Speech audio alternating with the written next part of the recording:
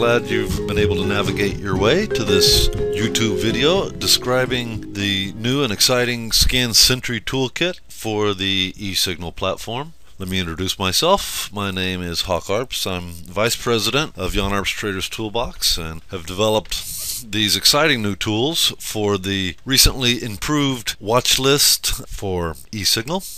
You may have noticed that with the recent advances Interactive Data has made to the eSignal platform, there are now some exciting new things you can do which you could not do before.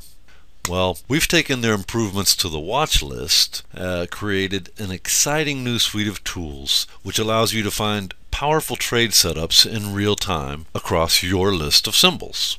How would you like to be able to instantly identify which symbols on your watch list have just started trending?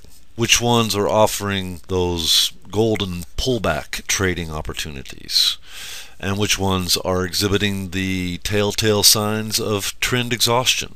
Well, a quick glance at our new, easy-to-read Sentry Toolkit is all the effort it takes to garner this important information.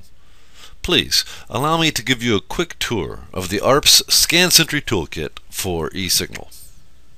You can see here I have applied a list of symbols to the eSignal watch list, and I have the standard built-in stochastic indicator applied to this list of symbols.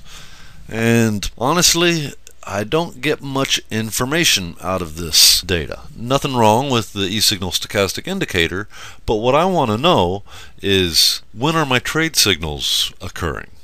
For me, if I'm trading an oscillator like a stochastic tool, I'm looking for an exit from the overbought oversold zone, or divergence signals, a cross of the fast to slow, these types of things. All I have here is a list of numbers, which I have to look at every column now and find out exactly what's going to help me and what's not. We have created a suite of tools which, rather than giving you the raw data for the indicators, gives you data for the signals. So I will apply one of our new Sentry tools.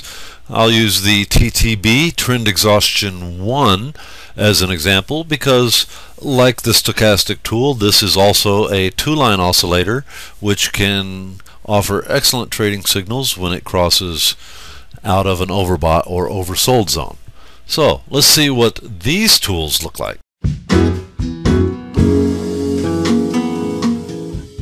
I have before me now the TTB Trend Exhaustion 1 watch list indicator applied to this list of symbols, and you can see that we have green cells and red cells and yellow cells and gray cells.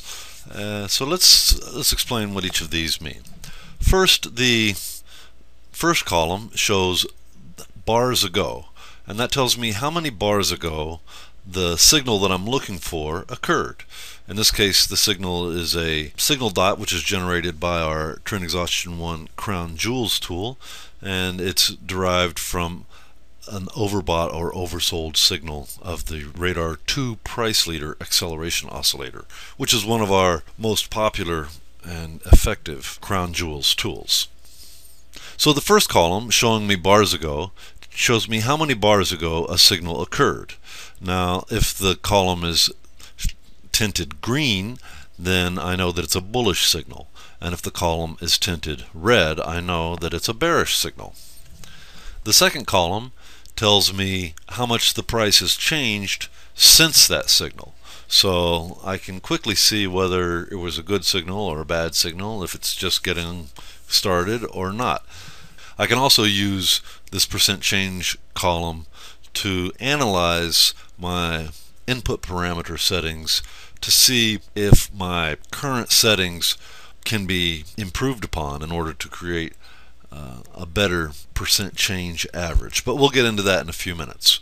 The third column is showing me a warning system, and this is something we're really proud of here at Arps Traders Toolbox. We not only are alerting you to signals as they occur, but we're also looking for some of the advanced aspects of the setups and giving you a heads up when one of these signals is setting up. And this is our warning column. You can see it tells us if a signal is setting up in the up direction or in the down direction. Now, this information is most useful if I sort upon one column or the other. In this case, I can sort upon bars ago and find which symbols have most recently fired a signal. These tools will not, by the way, update intrabar because it would overload the eSignal Watchlist data provider.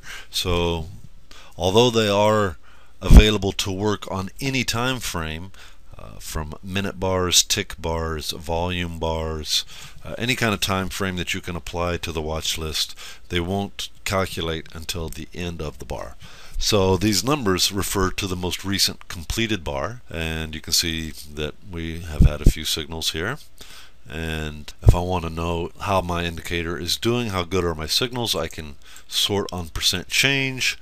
I see that of the signals generated, about 2/3 of one column are all positive percent change, and then we have some negative percent change, which is not nearly as significant as the positive ones.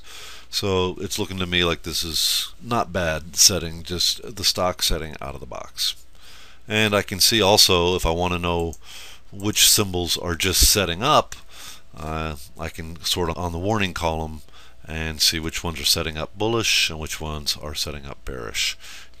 Well, before I make my trading decisions, I want to look at a chart, and the easy way to do that is to link the watch list to the chart. So I can click on this little colored tab here and I choose a color. In this case I've chosen green, and if I minimize this, I have a chart here, and you can see that I have linked it with the green color, and it has the trend exhaustion 1 indicator on it. And if we take a look at our watch list, and let's pick a recent example. Why don't we try this one?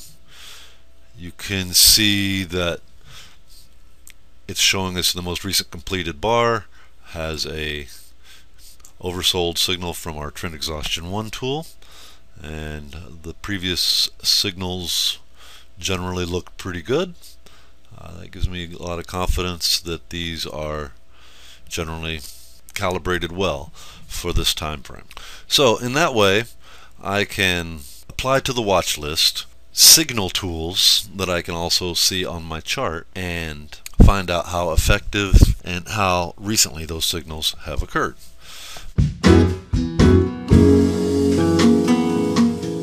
In a future video, I look forward to demonstrating for you all of the new tools we have in the eSignal Sentry Toolkit. But for now, suffice this little demonstration to show you how we are rethinking how to use the eSignal Watchlist. How these powerful new watchlist tools can show you trading setups as they occur in real time, rather than simply reporting raw data from worn out old indicators.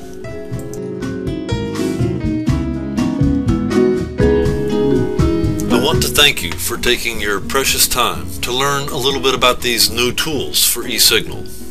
I hope you got something useful from it. And I hope you will look at the follow-up video, which goes into more detail about all of the tools in the eSignal Sentry Toolkit.